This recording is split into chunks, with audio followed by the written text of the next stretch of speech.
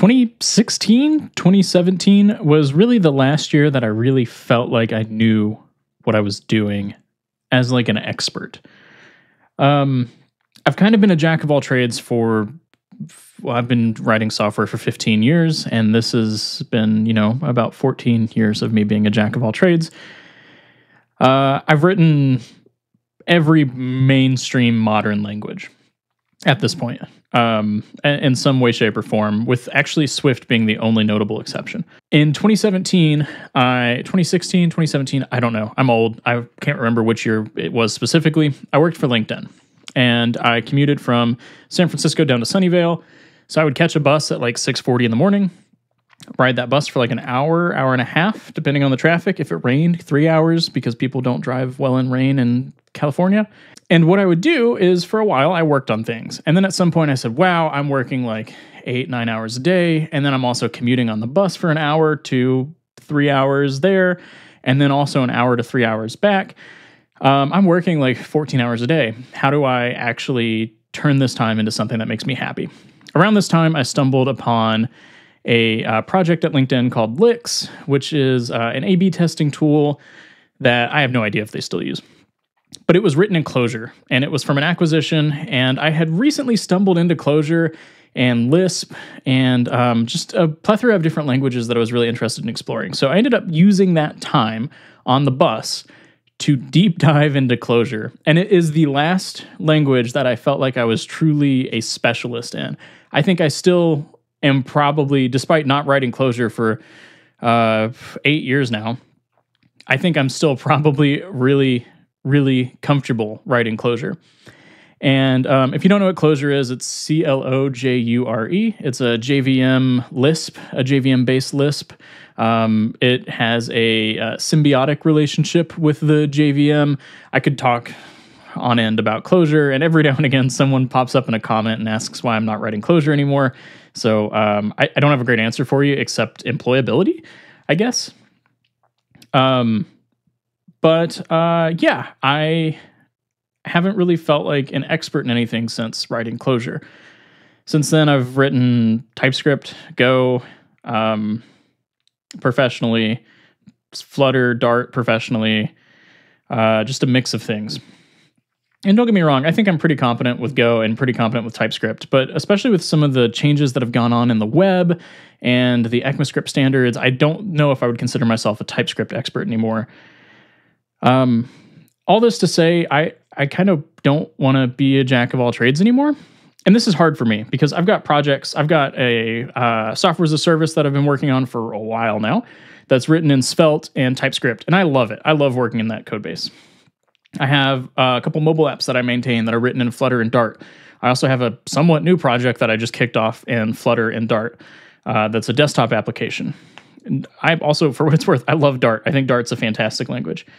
But I also have been writing a lot of Zig, and you've been seeing that on this channel, and that is kind of what I want to talk about today. So I think that for my own happiness, I want to be a specialist again, not a generalist, a specialist. And this is tricky for me because when I look at the languages that I've mentioned, so I've mentioned Go. Actually, you know what? Let's pull up like a browser and talk through this with some visualization. Potential flashbang in 3, 2, 1. Okay, so I've got this Miro board up here. It is, this is just some diagramming software, flowchart software, drag stuff, draw stuff. I just want to use some sticky notes to help kind of categorize this. So Go is one of the options. I write Go for work. That's not going to change anytime soon. So whether I like it or not, paste please. There we go. Go is going to have to stay around, but Go's not changing a ton. So I'm not super worried about that. I don't think it'll take a lot of effort to stay up to date with the latest going on in Go. TypeScript is another one that I just mentioned. Why did we copy that? Dart is another one that I mentioned. And then finally, we have Zig. There's a plethora of other things. I say Zig. This really is like Zig, question mark. This could be Odin. This could be C3. This could be Carbon. This could be Rust. This could be NIM. Maybe not NIM, but it could be different things. But the fact of the matter is, like, there are certain things that I want to build. I'm just interested in building these just to grow as a developer. So I want to build a database. I want to build... Oh my goodness, please. I want to build a file system, specifically like a file system in user space. I want to build CLI tools.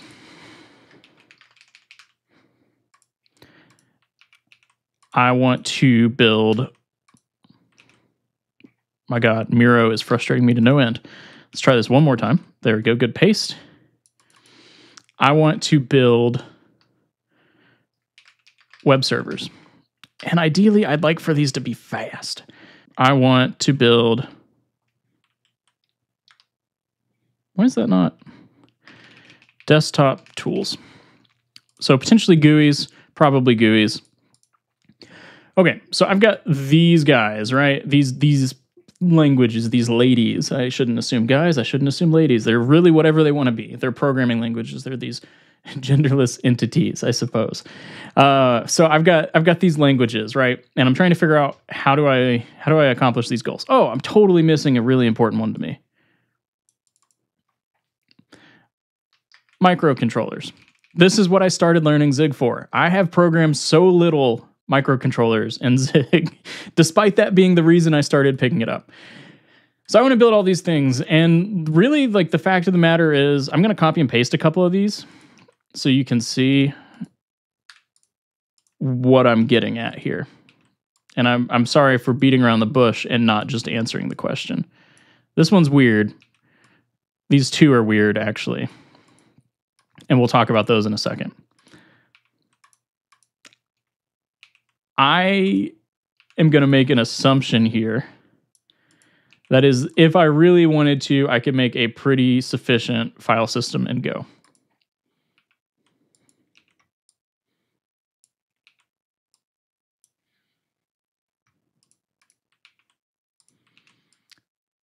Bear with me. Oh, of course, I hit the wrong freaking key.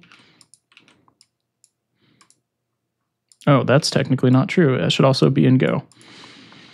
Desktop tools. Bada bing.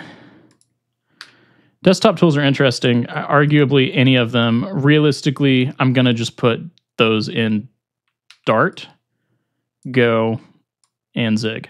I know you can build desktop tools in TypeScript. I don't want to use Electron.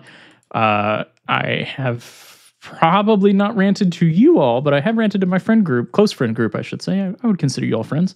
I haven't ranted to you all about this, but Electron's memory consumption drives me bonkers.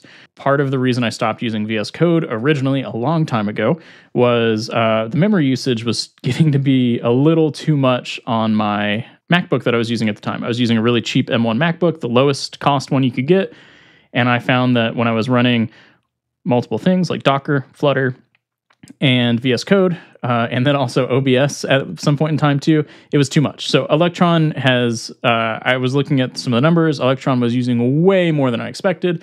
I have found that I generally am much happier using NeoVim. That being said, I've swapped back and forth depending on what I'm doing and also depending on the content I'm producing, because I understand that NeoVim is not as user-friendly as VS Code. It's easier to learn things when you see people using the same tools that you're using. Okay, so we have this chart, right? We have this big chart. I want to be a specialist. That's the whole point of me talking to you about this. So I need to figure out, what do I want to specialize in? I think I'm good at Go. I think I'm good at TypeScript. I think I'm good at Dart. I think I'm okay at Zig. I'll let you be the judge of that since you've seen most of my Zig content lately. But I think the fact of the matter is, like, there's basically a clear winner here, for me, I should say. Based off the things I want to do, Zig has the longest category, the longest column. And I think I'm really ready to lock in on Zig.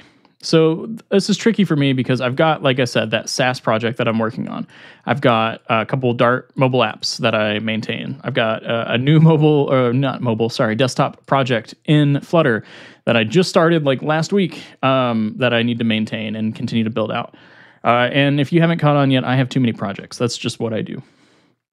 I just don't get excited about writing Go, which is great. That is honestly one of the selling points of Go, is that it's simple and it's not super exciting and fun.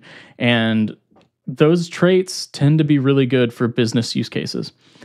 So I don't know, maybe one day I'll change my mind and we'll re-embrace Go as a specialist. But I think just when I compare Go and I compared Zig, since those are really the two options for that meet most of my needs, I just don't think that there's much room for me to grow in Go, and I'm just not as excited about it.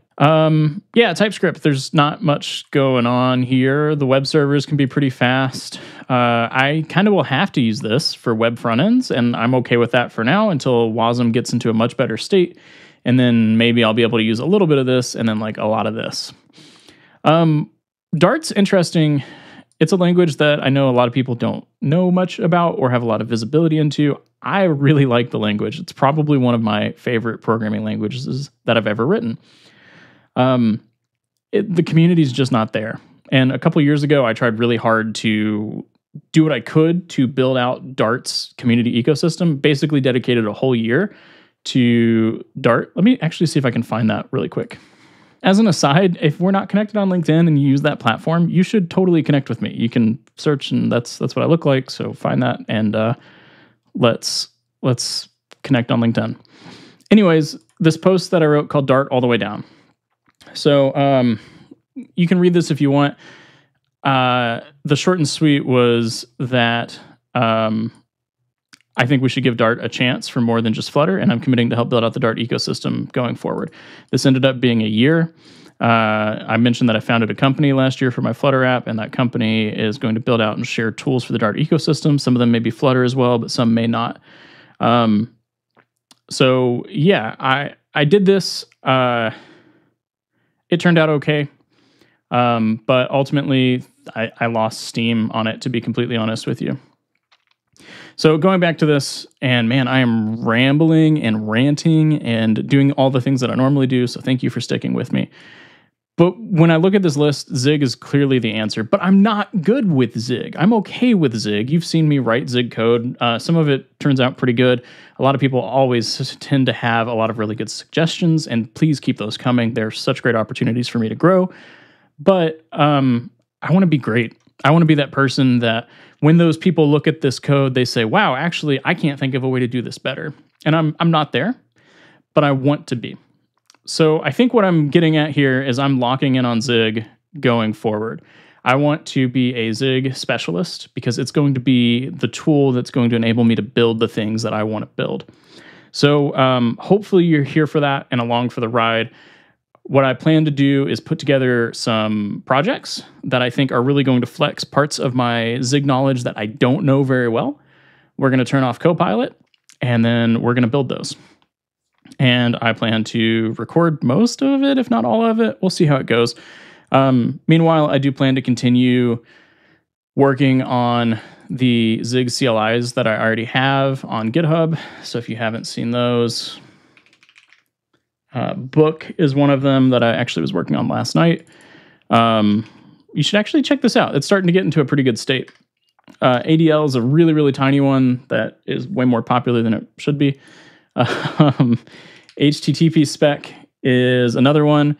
So I probably should talk a little bit about these. So Book is terminal-based bookmarks. There's a TUI.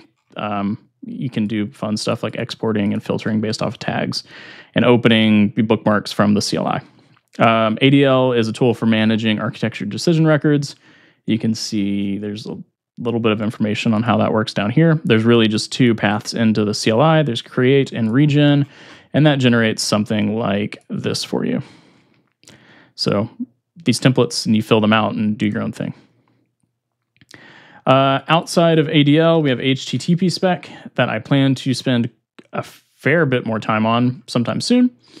So HTTP spec is essentially this tool to take HTTP files and then execute them, but also expand upon the HTTP file specification to add assertions to it. So if you are curious about that, you can see what the HTTP spec specification looks like. It's right here. I would love it if you use this, but I also want to call out that if you want something like this but don't have something right now, Hurl is a pretty good substitute. So it's not HTTP files, but you can get an idea of kind of what these look like, and you can check those out. And then besides that, I've got one more called PopShop. This was actually written in Dart a long time ago. So random tidbit, it might be kind of fun to see. If you go back in time, you can see wow, my commits are terrible. Obligatory rewrite in Zig. So everything before this was in Dart. So you could take a look at what that might have looked like in Dart and then what it looks like in Zig now. But the idea with PopShop is essentially you have these YAML files that are, it's the proxy server that uses these YAML files for configuration to handle requests. And you can mock requests and responses. So let's say you're like a front-end developer and you're working with a back-end team. You could essentially build out a PopShop implementation just with YAML, and then have an interface for what the server is going to respond and what you're going to accept. And then whenever the server actually implements that, you can, instead of mocking, you would just pass through with the proxy server. So yeah, I will continue to work on these. I will continue to come up with new things to do. And to be completely honest with you, I think one of the first things that I'm going to do is probably really deep dive into one of the Code Crafters challenges. It looks like Build Your Own Shell is free this month. So maybe we will restart the Build Your Own Shell with Zig 0.15. I was kind of hoping to have the async changes in before really deep diving into any of these anymore. And Code Crafters is not using nightly builds of Zig or anything similar, which totally makes sense. So we'll see on that. But yeah, sorry, I'm rambling again. I just wanted to talk a little bit about what I'm doing and what I plan to do, so you have an idea about more of the content.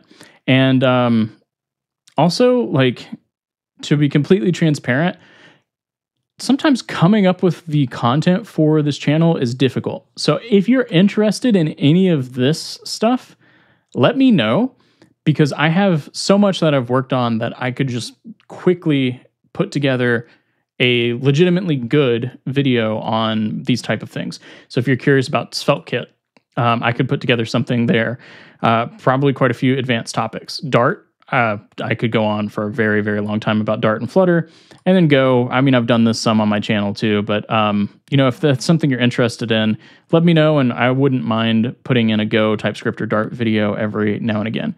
But to reiterate one last time, I am locking in on Zig going forward. I think that it's in a great spot, especially with the async changes being merged into the main branch.